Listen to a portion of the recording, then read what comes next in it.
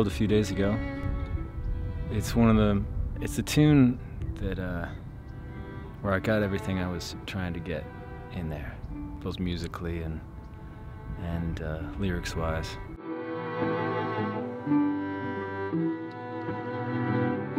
The whole record is pretty much live, especially that track. Those are live vocals. We're in a room together. I was moving so much because it's such a groovy tune, and Ted's drumming is just so spot on that I kept wanting to dance while I was trying to sing, and I kept going off mic, and so it was kind of hard to stay in the same spot.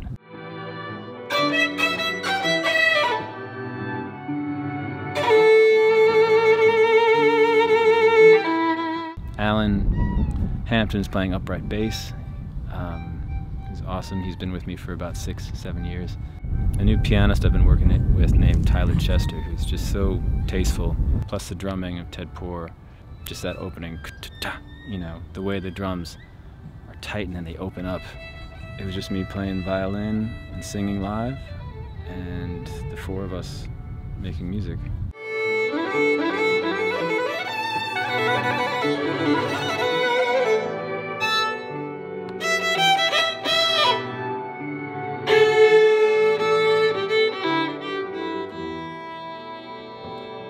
But I started writing it right after the election. I mean, I kept running into a lot of friends around town that were extremely upset, as was I, but I mean, I'm talking about unhinged upset about the election. They'd say, "Why don't you do something? You have a voice, you have this audience, you should be doing something." It just took me a minute to step back and like figure out how to say it in a way that was gonna help.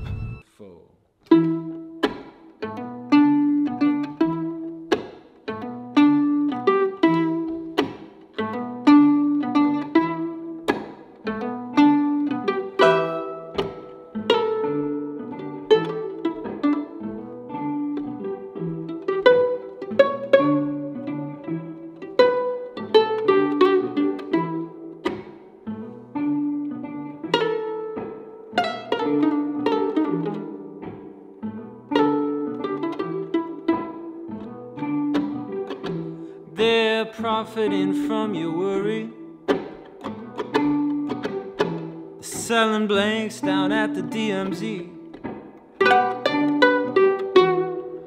banking on the sound and fury. Makes you wonder what it all's got to do with me. Bloodless for now.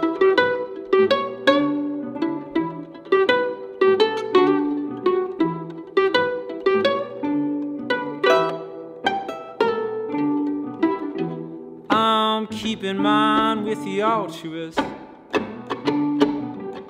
I'm putting my weight behind the dancer. I know it's hard to be an optimist, yes, when you trust least the ones who claim to have the answers. It's an uncivil war. It's an uncivil war. It's an uncivil war, Lord.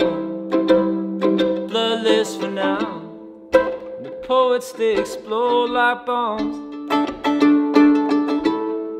The gentry's drinking Moet Chandon.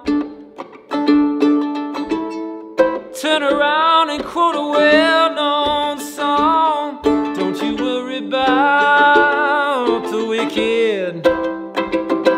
Don't you envy those who do wrong, and your innocence will be like the dawn, while the justice of your cause will shine like the noonday sun.